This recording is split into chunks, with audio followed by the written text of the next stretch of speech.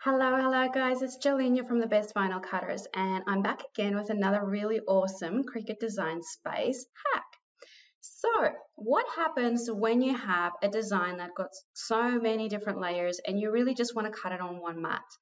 Right now I've got a beautiful rainbow, and by the way, if you love this SVG, it is a freebie from our site, so you can find the link in the description down below. But this file has got 1, 2, 3, 4, 5, 6. How many? 2, 4, 5, 6 layers. That means that I will need to load up, cut, and unload 6 times, which is a massive pain in the butt. And you don't have to. There are 2 ways that you can do this next tutorial. And basically, that was really bad English. Sorry, guys. But there's 2 different ways that you can cut all of these colors on one mat. That's better. So first of all, what I want to do is just to copy my rainbow. So I'm clicking on Control-C, Control-V, because I'm on a PC and I love my shortcuts. And I'm going to hide my one rainbow. Now, right now, my rainbow is all grouped up. So I can't move my individual pieces, and I would like to do that. So I'm going to click on Ungroup up here in the top. And now I have the ability to move all of my sections around. And now that I can move my sections around, I can place them on the mat where I want to so that I can cut them all on one mat. So let's say that we want to cut all of our pieces on one mat, and we can start arranging our bits and pieces. So the trick is to keep in mind that you have to create blocks of vinyl and create a basically little puzzle piece sort of an effect here to cut all of your pieces. And remember, we can only go up to 12 inches, or not even really quite up to 12 inches either. So what I like to do is to try and keep my thoughts on clear lines. I could even move this one down. It might be better down here and have more space here. So what I like to do is to think about using my bold lines as my guidelines rather than the little ones. So I would need to cut a black piece of vinyl that is 3 inches in width and 2 inches in height, so that I can essentially pop my piece of black vinyl on my mat in this corner. And then I'm going to cut a yellow piece of vinyl, and I would cut this piece of vinyl, let's say 4 inches to 7 inches, right? So it's again 3 inches in length. And I would probably go 2.5 inches because I like making it bigger than what I need just for in case. So I would go 3 inches by 2.5 inches, and then I'll pop my piece of orange vinyl on my mat from 4 inches to 7 inches and then down to 2.5. So you basically have your black block here, your yellow block here, and then my green block here. But I like to, instead of putting it on the line like this, and then when I'm putting my green piece of vinyl, I have to like try and guess where to put it. I like to put my shape away from those solid lines, those bold lines, so that they're my guide for where to put my block instead. I hope that makes sense. And then remember to have enough space in between all of your sections as well, because that just gives you a little bit of an area to play with.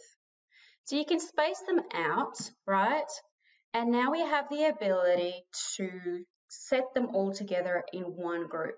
Now, what we need to do though is to remember our different functions. If I was to select group and just put these all together in one group, I'm basically telling Cricut, I want to cut all of these things now. This is in one group. But I go to make it, it's going to separate it out into different layers in different mats, okay? And I know that because when I clicked on group, my colors didn't change. And remember, Cricut cuts one color on one mat.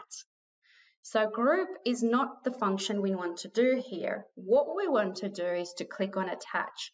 And the way that I remember what attach does is I look at this little paper clip. You know what a paper clip does? Let's take 6 pieces of paper, right? 6 layers, 6 pieces of paper, and we put them one in behind each other. We take our paper clip and we stick it on.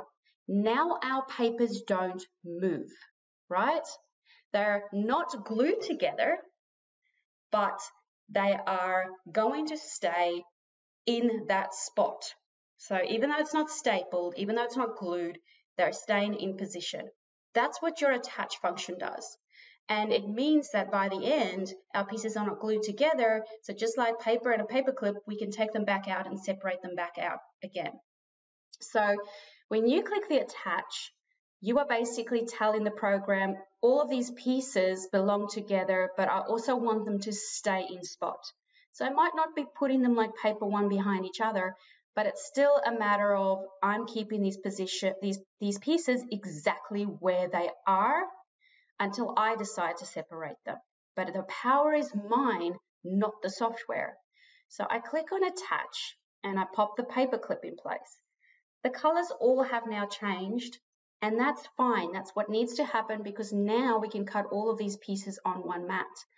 But it's also going to keep the position in between all of my pieces so that when I go to make it, all I have to do now is to use my guide on the screen, which is this mat. I'll get my green mat out and my vinyl, and together with this on the screen, I will figure out how big a piece of each color I have to cut and where do I have to place it. Okay, so that's the first way that you can do that. And that's basically the way that I would do it if I'm working with a lot of layers. But there are other ways to do the same thing. So let's look at another way to do exactly the same thing, right? Here we have our rainbow, and I might show you guys a third one, which is the most time consuming, but it's still away, so I'll get rid of that one for now. We have our rainbow here, right? And all we have to do to tell Cricut we want to cut all of these colors on one single mat is to actually make it one color. Okay. All right. So the second way that we can do this is basically just to make all of our pieces the same color, right? Straight up. So here we have all the layers, but we know that one color is cut on one mat. So we can basically say, okay, all of these are grouped at the moment. I haven't done anything to it yet. We go up to the color sync up at the top here. You see that, guys? See that button there? And we click on that. And all you do now to make it one color is to click and drag. So you click and drag it into each of the black layers, and now we have just black pieces. So now when we go to make it, right, all of our pieces are automatically on one mat. We will need to separate out these layers though, because we cannot put different colors of vinyl this close together. It's impossible. So from here, you can basically play out your different layers. Let's say, do it that way and that way, and position all of your bits and your pieces where you want. So remembering that I want to use my bold lines as much as the guide as I can. So I'm going to keep saying bold, the white 4-inch one up to the 7-inch. So rather than having it on the line and then you need to try and put the block somewhere else, try and think about how can you make your life easy here, and then pop your pieces in that way. Okay, and we're done. And you can click on continue, and we can now grab our green mat, and we can do exactly the same thing as the other one and start blocking out our different colors onto the mat. And I'll show you guys how I do mine in a minute. But before I do, there's one last way to do it, and this is probably the most time consuming way to do it. So again, here we have our rainbow, right? It's all grouped up together. We can go to make it, and because it's different colors, it's going to put it on different mats.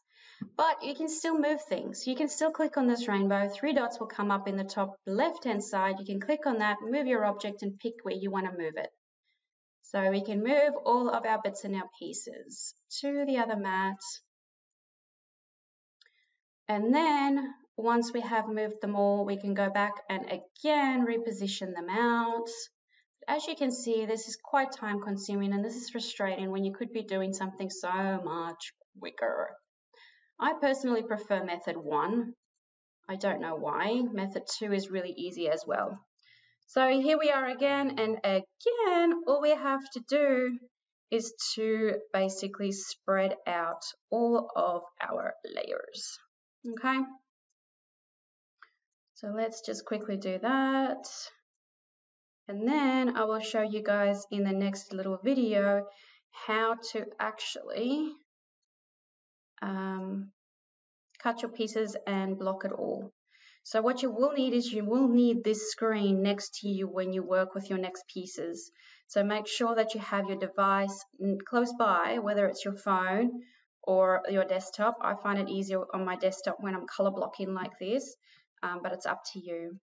But you will need it close by because you're going to keep on looking backwards to the screen, then to your green mat to try and figure out how big of a piece of black do I need and where do I put it? How big of a piece of, what was this color? I don't remember. You might have to get your original picture out so that you can have a look at your colors as well. But how big of a piece of your purple or your pink do I need, and then block it out. So then what you obviously need to do is go through your steps of connecting your machine, picking your vinyl, which could be adhesive or glitter or whatever else. So I'm not going to go through those steps right now, but I will meet you guys and show you how I color block my bits and my pieces. So see you guys in a minute. So you have a look at your map on the screen, and we can see that the first piece we need to cut is about 2 to 3 inches in size. And I literally just use my mat, tidy up this strip.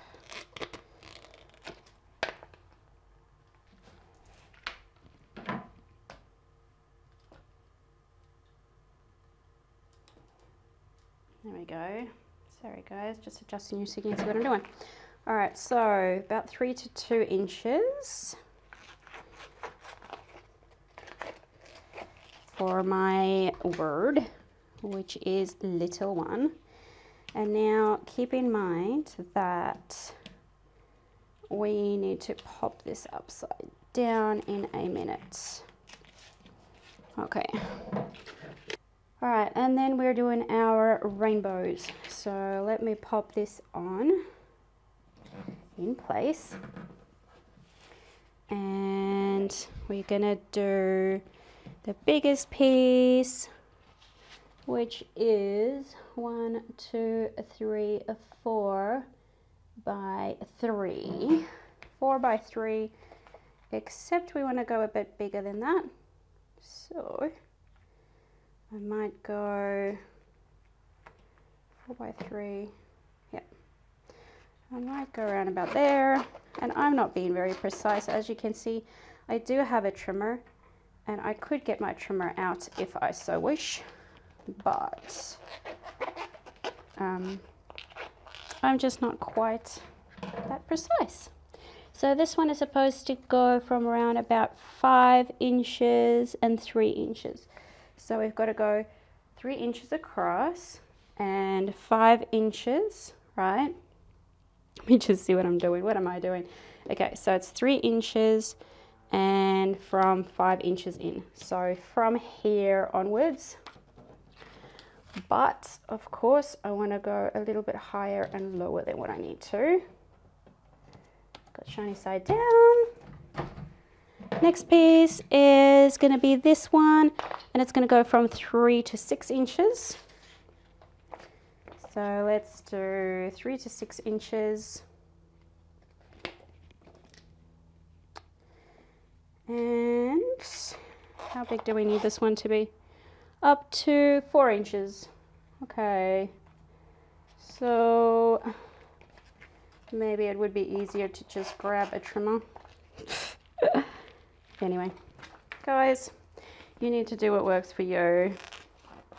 This is easier for me, but I'm obviously not getting very precise edges, which maybe next time around means I am not going to get straight edges for my vinyl. Okay, we've got those 2 strips done.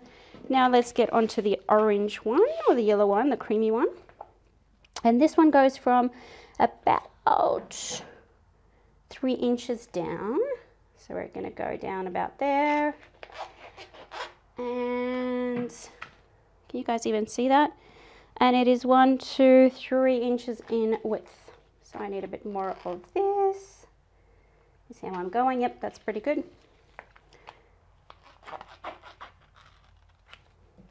Okay, so this one is just next door over here. And then we've got the next one from about 7 inches. So see how we're creating a little bit of a puzzle piece here? This one is tiny, it's only 2 inches in size. I just want to go a bit bigger than that though. And how long is it going to be? 3 inches. So let's go 3 inches again to be safe. And I'll go just a bit more than 2 inches. Okie dokie. And face down. And the very last one, which is a teeny tiny little one, and it's going to fit in this spot here. And so I'm just doing a very rough cuts. Okay. And that's how I do it. As I said, you might feel more comfortable grabbing your trimmer, or I've got a little bit over the edge there, so I'm just going to trim that down. Or even just a marker and mark it. But the point of doing this is so that we can work fast. And this is how we cut multiple colors of vinyl on one mat. See, it looks like a little bit of a maze or a puzzle piece. Okay. And there you go, guys. So that is how we cut multiple colors on one mat. So I've shown you 3 different ways that you can achieve exactly the same thing, hoping that you found one way that works for you. So I typically like to just go with the attach method at the start, the very first one that I've shown you, but the second one where we change it all to one color is a very, very nifty way to do it as well. So have fun cutting all of those colors on one mat from now on. I think it's a fabulous time-saving hack, and I definitely do it a lot myself, especially when I'm working with a lot of different colors and layers.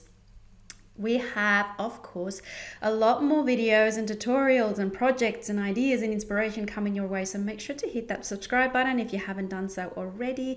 And we will see you guys again very soon. Bye for now. And that, lovely people, is how I go about cutting multiple colors on, And that, my lovely people, is how I cut multiple colors on one mat. I hope that from the 3 different methods, you have found the one that kind of makes the most sense to you. So pick the one that you went, oh yeah, I can do that, that's easy. That's going to be the way for you to do all of this. And good luck trying out your first time cutting out all of those colors on one mat. I think it's a fabulous hack, and it's definitely a time-saving tip. So enjoy. We will be back, of course, with more videos, more tutorials, and more projects. So make sure you hit that subscribe button, and we will see you guys again soon. Bye for now.